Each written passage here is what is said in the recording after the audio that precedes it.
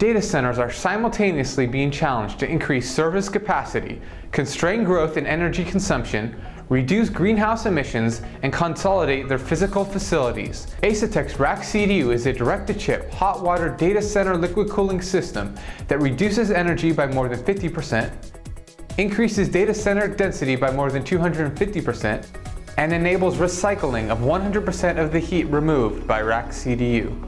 All at prices that typically enable payback in less than a year. Most of the heat in a data center is generated by computer chips, CPUs, GPUs, and memory modules, which consume a tiny fraction of the total space in a data center and within individual servers. In most data centers, these chips are dispersed across racks that are only 50 to 70% full. Asetek's RackCDU is different. RackCDU leverages the Asetek direct-to-chip liquid cooling technology that is cooling over 1 million PCs today. Liquid cooling enters the cold plate at over 46 degrees Celsius and still keeps CPUs operating comfortably within spec. The pump cold plate units drop in to replace the air heat sinks, and liquid tubes are routed to an exit point on the rear or front of the chassis. The pumps draw cooling liquid into the server across the cold plates, cooling the GPUs, memory, or in this case the CPUs, and send the heat and liquid back out of the server. Each of the pumps has sufficient power to operate the system by itself, offering built-in redundancy. Should a pump ever fail, the electronics are hot swappable. The server installs in a rack like any other server, and the liquid cooler in the server is connected to the coolant distribution unit via tubes with quick connects.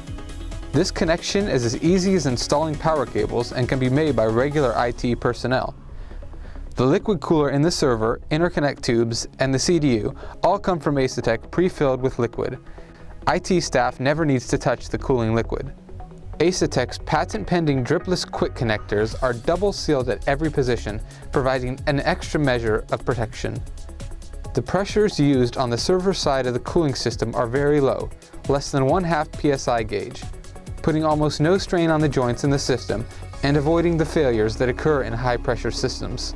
The 0U CDU is built into a 10-inch rack extension which attaches to the rack, offsetting the rear doors. Heated coolant from the servers enters the CDU and is routed to liquid heat exchangers mounted inside. At the same time, cooler facilities water enters the opposite side of the hex. Cooler facilities water can be as hot as 40 degrees C or 104 degrees Fahrenheit. Both liquids continue across the hex in opposite directions, with heat transferring from the server side liquid to the facilities liquid. Facilities liquid then exits the RackCDU at a scorching 60 degrees Celsius or 160 degrees Fahrenheit.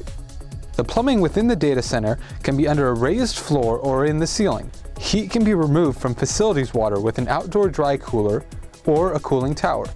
Both are capable of utilizing 100% free ambient outdoor air for cooling year-round in nearly every location on Earth. The high exit water temperatures provided by RackCDU make waste heat recovery of server energy possible. The recycled energy is capable of providing space heating, water heating, and even space cooling via heat pump systems. Back in our air-cooled data center, we need much less cold air to run the servers comfortably with RackCDU. This is because air is only cooling components that don't generate much heat and can run at fairly high temperatures. This has two important impacts. First, less air conditioning is needed, reducing the energy used to cool the data center. The second impact is that the fans in the servers don't have to work as hard, and slower running fans can save over 5% of the server's total power draw. Asetek's RackCDU provides free cooling for over 50 kilowatts per rack, saving over 50% of the energy needed to cool a data center. In a 2 megawatt data center with a cooling PPUE of 1.3 that pays 10 cents per kilowatt an hour, RackCDU would save $263,000 a year. Data centers can now be smaller and built with lower cost cooling infrastructure, often with an immediate payback. With RackCDU, existing data centers can expand their processing capacity without adding floor space. And RackCDU enables them to function like a geothermal well, providing heating and cooling capacity to the rest of your business. Now that's liquid cooling done right.